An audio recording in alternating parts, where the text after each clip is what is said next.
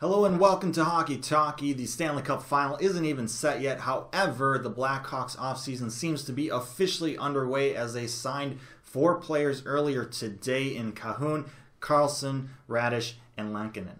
Now, Kahun shouldn't really be much of a surprise. There was a report that came out a couple months ago that he'd be signing with the Blackhawks. However, it wasn't official until today.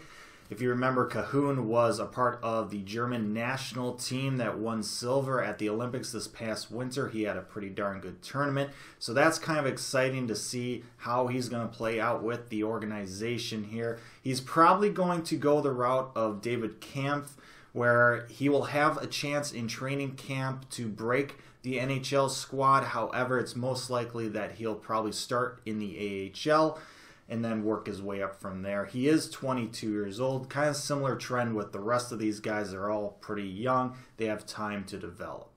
Next, you have 2 defensemen in Carlsson and Raddysh. Carlsson, a 4th-round draft pick in 2016. He's 20 years old, so he's still very young, especially for a defenseman. It'll be interesting to see how he's able to translate from the international size ice to the smaller ice size of North America. He will probably be in the AHL for a number of years, but it'll be interesting to see his growth. Raddysh, on the other hand, should maybe be a name that you recognize since he is currently playing for the Rockford Ice Hogs in the AHL and currently helping them on their run to try and get a Calder Cup right now. They're in the Western Conference Finals.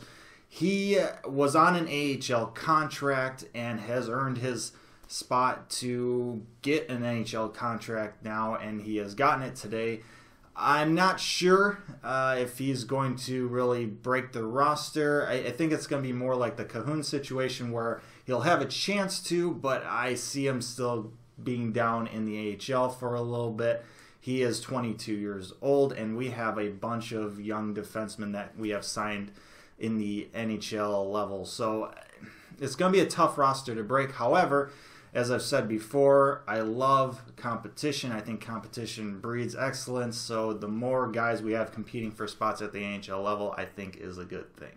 And last but not least, we have Lankinen, a Finnish goaltender who played in the Finnish Elite League this year, posted a .946 save percentage during the regular season and a .936 save percentage in the playoffs. Helped his team get a bronze medal over there, so 3rd place. Only 23 years old, very impressive season.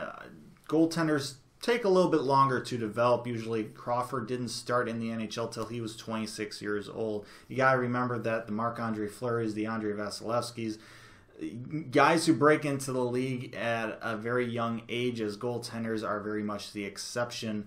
So Lankinen's probably going to spend a year or 2 in the AHL. He may battle for that backup spot. It's tough to tell right now what our goaltender situation really is after Crawford went down out of the lineup this year. There's been a lot of question marks, and there really hasn't been a definitive answer on if he will even be back next year, at the start of next year.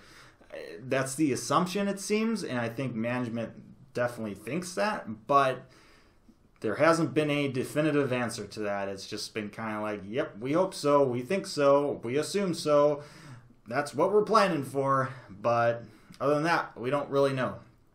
So do we have the years to let these guys develop? Delia and Lankinen, Delia playing really well right now down in Rockford. It seems like we're putting in a honest effort to get some promising goaltender prospects. The question is whether we have the years to let them develop or we need to throw them into the fire. Who knows? We might see some free agent signings too this offseason, so we'll see. So there you have it. There's the lowdown on the 4 guys the Blackhawks signed earlier today, mostly AHL guys for Rockford. However, we may see them up at the NHL level for a couple stints here or there. Let me know your guys' thoughts down in the comment section below. I'd love to hear what you guys think of these guys and these signings. Until next time, stay safe, make good decisions, and I'll see you then.